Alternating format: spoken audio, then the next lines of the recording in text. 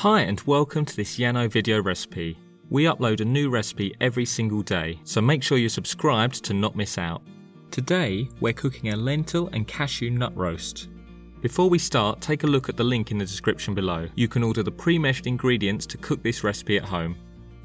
Before you start, beat the egg in a bowl and mix the stock pot in boiling water to make the vegetable stock. Now, put a saucepan on a high heat and add the lentils, 2/3 of the vegetable stock, and the bay leaf. Bring everything to a boil, then reduce the heat so that it gently simmers. Leave this to cook for 15 minutes, stirring occasionally. When it's done, the liquid should all be absorbed. While the lentils cook, put a saucepan on a medium heat and toast the cashews. Once lightly browned, roughly chop the nuts and set to one side. Now, preheat the oven to 190 degrees. Put the pan used for the cashews back on a medium heat and add the oil. Add the onion and cook for around 5 minutes. Set half of the onions to one side, you'll be using them for the sauce.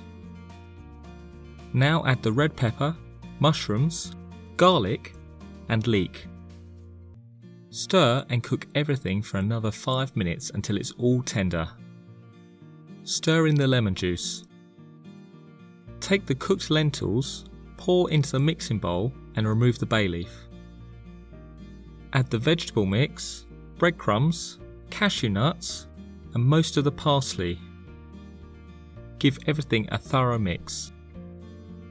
Add the egg and cheese, season to taste and give everything a final mix.